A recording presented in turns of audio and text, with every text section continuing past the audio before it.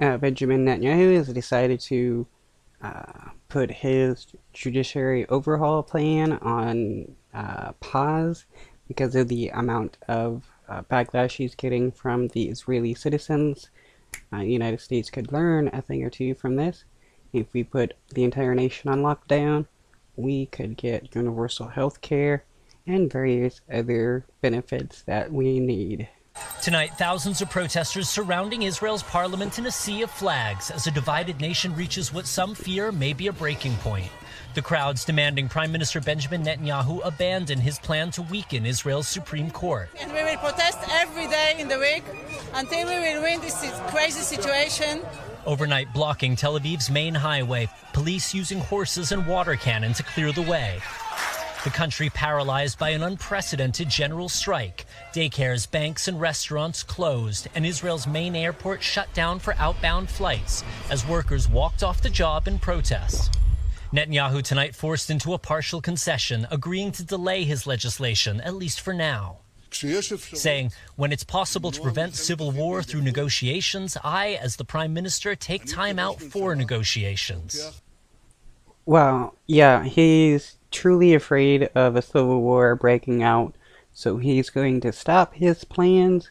I'm trying to be a dictator until everybody chills out enough to where it's possible. It's pretty surprising, actually, that there are so many nations whose constitution and various laws prevents people who are being criminally charged from becoming leader of the nation or running as leader, because usually those people, like Donald Trump, is wanting to run so that they can negate any of their charges that they are facing. But the Prime Minister is still under pressure from far-right members of his own government to keep going. This crowd of right-wing demonstrators has gathered in front of Israel's Supreme Court to support Benjamin Netanyahu. They want him to push ahead with his judicial overhaul despite the massive opposition.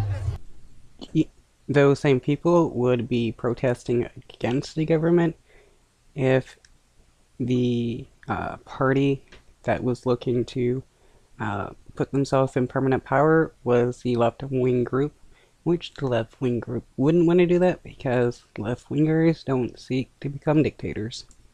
And after news Netanyahu would delay his plan to take more control over the court, praise from the White House. So we welcome this announcement as an opportunity to create additional time and space for compromise. Compromise is precisely what we have been calling for. Still, it's unclear. No surprise that the United States government is okay with the Israeli government becoming a fascist government that would allow them to work better with them in order to kill Palestinians and destabilize the Middle East. Clear if this Israeli political crisis is over or simply delayed. Raf Sanchez.